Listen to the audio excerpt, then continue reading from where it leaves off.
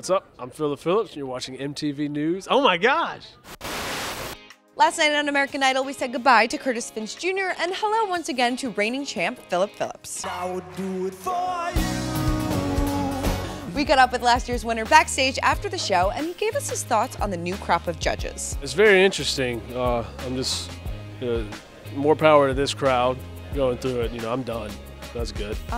Okay, so what do you think of Nicki Minaj? She's a great artist, She's doing some great things, but I don't have any right to judge anybody, so that's why I couldn't be a judge. We totally get what you're saying, Phillip, I think. Good girls go bad in the upcoming flick Spring Breakers as four best friends rob a diner in order to get enough money to go to Florida for the ultimate college celebration. Not surprisingly, a lot of trouble ensues, but a lot of partying as well.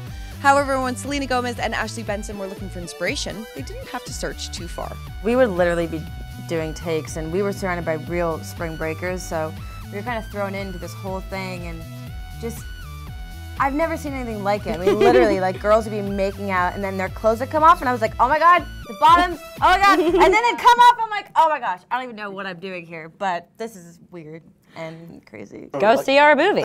Speaking of partying, it was a big night at the South by Southwest Music Festival with the MTV Woody Awards. One big winner from the night was Macklemore and Ryan Lewis, who took home the award for Best Branching Out. I don't even know what that is. Tell us, what is that? What is the branching out? Branching out. I'm pretty sure it's for social media. I feel like my Twitter sucks. My Instagram filters are dope. So if that counts. But to be nominated for any Woody is fresh. The branching out Woody is great. If I figure out what that is, I'll let you guys know. Check out the highlights of the show this Sunday on MTV and MTVU at 8 p.m. And to see more on these stories, make sure you head on over to mtvnews.com.